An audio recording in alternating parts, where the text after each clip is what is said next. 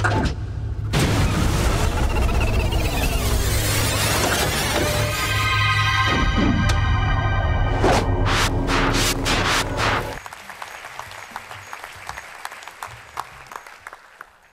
was born in a small district of Soviet Riga with roughly 25,000 predominantly Russian-speaking neighbors. A district not dissimilar to many other residential areas of Soviet Latvia. It was my small world, my bubble, my comfort zone. Similar people and their similar stories, the same language, the same outlook, similar furniture from one flat to another, books and friends who you inherit from your parents, and even similar aspirations and hopes for the future that back then felt quite predictable and therefore very safe. My bubble cracked for the first time when I changed to a school in the city center and then later went to a university where the majority of students were ethnic Latvians, communications with whom enabled me to open up to a new perspective on Latvian society and also start to re-evaluate where I come from and how do I fit in this wider Latvian context. I moved from a very closed, wholly Russian-speaking environment to a more open, bilingual world. My social network grew larger and more diverse. New friends from cultural and economic backgrounds different from mine. New stories, some of which contradicted to the worldview I was so familiar with. The collapse of the Soviet Union, which happened approximately around the same time, contributed to this increasing ambiguity of the environment I was exposing myself to, but also helped me realize that any status quo can be challenged. I started to appreciate the diversity of Latvian society, and I started to learn back then something that would serve me very much in the future in what I do today in London. I started to learn that in our complex and interconnected world, there is hardly ever one single truth, and that we all contribute with our personal experiences to creating a more complete understanding of this world and ourselves in it. Later, after university, I lived abroad in a few different cities: Copenhagen, Paris, Brussels, Bristol, and now London. And as I was moving around and I was changing the view from my window, I was opening up to still more different cultures and ways of being. And each interaction with unfamiliar challenged what I used to know, raised a new question, reflection on which added yet another puzzle piece to my understanding, to my awareness of myself in this society. For example, how the history of a small nation like Denmark can help me better understand the history of my country, of Latvia.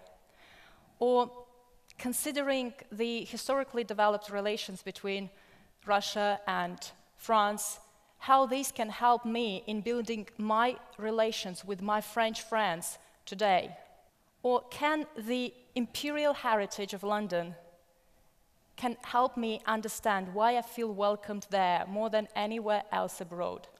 My ability to thrive in this foreign environment and my sustainability, if you wish, depended on my openness and willingness to understand and to adapt to constantly changing conditions around me.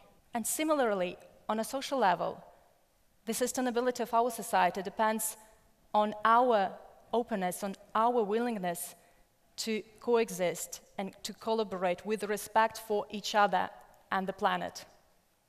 Because the problems that we face today, be it the refugee crisis, global warming, increasing inequality, just to name a few, these problems are too complex to be understood, let alone to be tackled in isolation.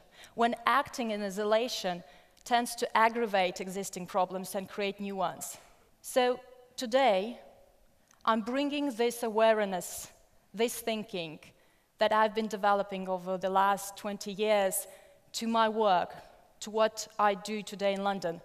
I'm bringing this awareness, helping large organizations big established businesses to understand their social purpose in this society and burst their bubbles in which they operate and reconnect them with society that I believe they are here to serve. There is hardly anyone who is left aside from commenting on what is wrong with the corporate economy today.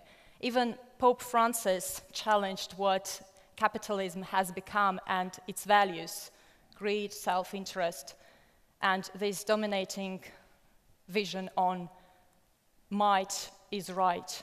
It just takes to open any newspaper today to see the consequences of this attitude: tax avoidance, cheating on emissions tests and medical research results, excessive executive salaries and bonuses, you name it.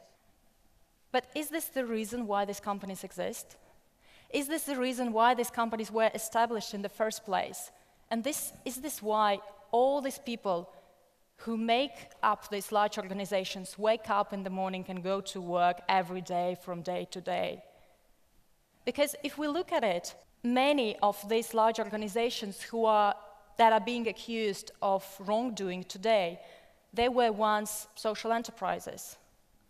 Yes, because most company founders had a very strong belief and will to contribute to the betterment of our society with their business ideas, be it through fighting disease, connecting ideas and people around the world, fostering economic growth, or meeting the need for affordable and healthy products. As these companies were growing larger and larger, becoming more and more complicated to manage and creating more and more bureaucracy around them, and finally becoming overwhelmed by it, people within these companies started to move away from the initial social purpose and miles away from the society and its needs, in response to which these companies were actually created.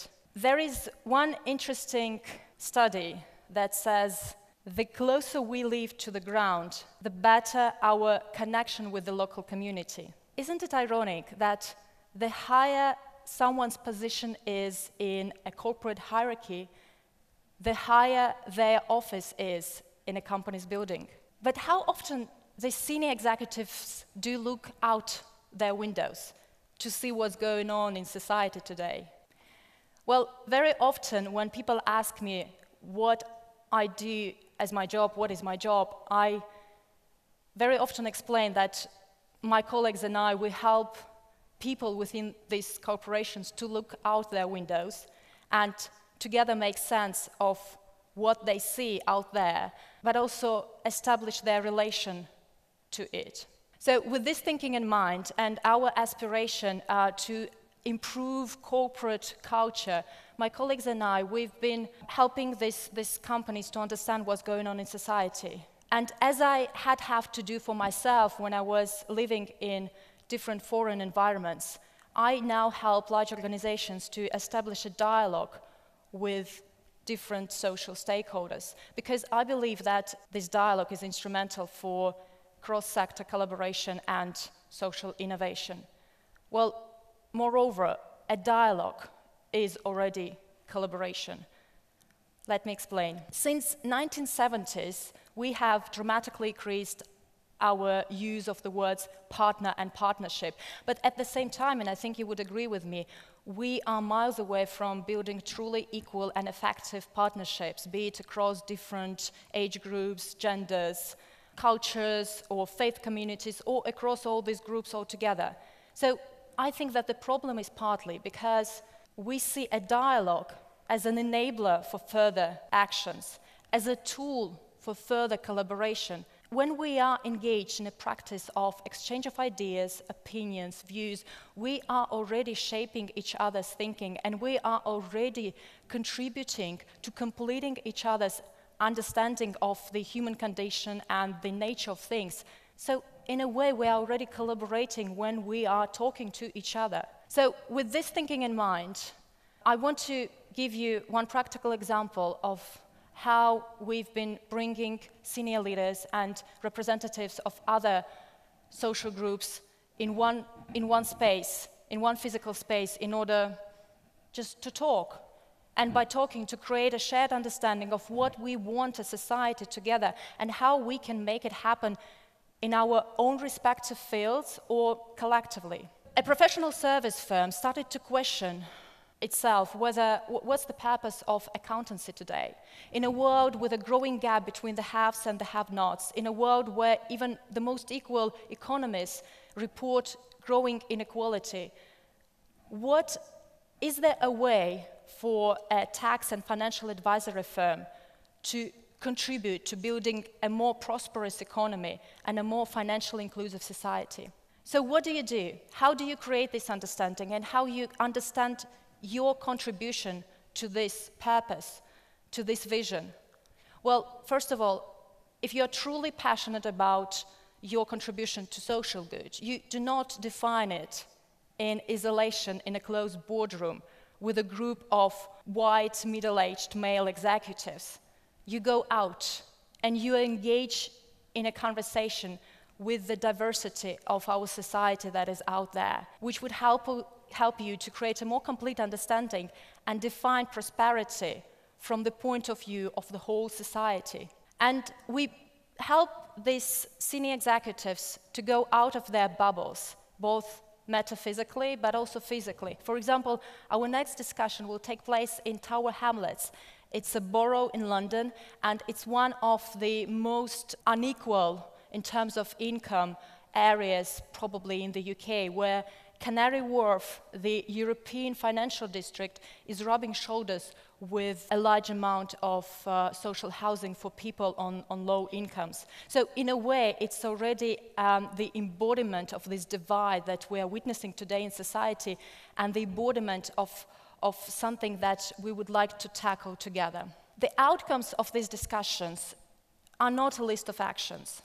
When we talk to each other in our daily lives, we do not struggle to justify the validity of these conversations by a list of actions or next steps. So why should it be different here? The outcomes of these discussions is to bring people together, to help them meet in the middle, to better understand each other, and also create an understanding how they can contribute to a better society and a better future where we all want to live together.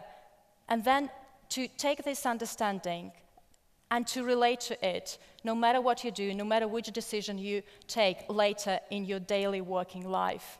In conclusion, I would like to invite to see these observations that I've been sharing with you, not merely as a tool for making businesses more sustainable and more purposeful, but as an invitation to engage in a wider, more inclusive dialogue. I believe that by talking more to each other and by trying to understand each other, by challenging ourselves and others, by asking questions, by creating more spaces for discussions about some of the pressing issues that we face today as society, but also by leaving space for small, less significant, but so human chats and small talks, we will be able to understand each other better and relate to each other. Yes, bubbles are safe, but can we really prosper in isolation? Whether we like it or not, we are part of a wider, complex world which forces us to outreach to each other and to look for solutions together. So I'd be glad to see if my experience would be of value in breaking some of the bubbles that still exist in this society today. Thank you.